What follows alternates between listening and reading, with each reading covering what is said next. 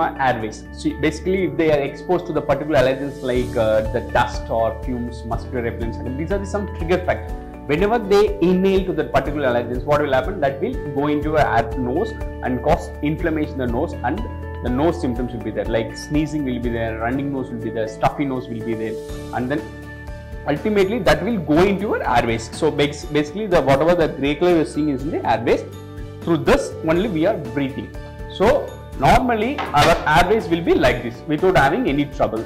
So because of the constant irritation and constant exposure to the particular, what will happen? Your airways will become slowly inflamed, and that will cause mucus formation to the bronchial airway. See, look at this airway. This is the normal airway. This is the mucoid impaction airway, and it cause bronchoconstriction to the airways. So breathing through this airway and this airway will be different.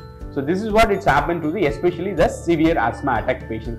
So whenever they expose to that particular allergens, your airway will become bronchoconstriction. Then they will have severe asthma attack. They will have severe chest tightness, severe breathing difficulty. Even they can't even able to talk for 1 or 2 sentences. So it will be very difficult in breathing, as well as they will have severe repeated exposure to the allergens. They will have cause repeated hospitalization and repeated exacerbations.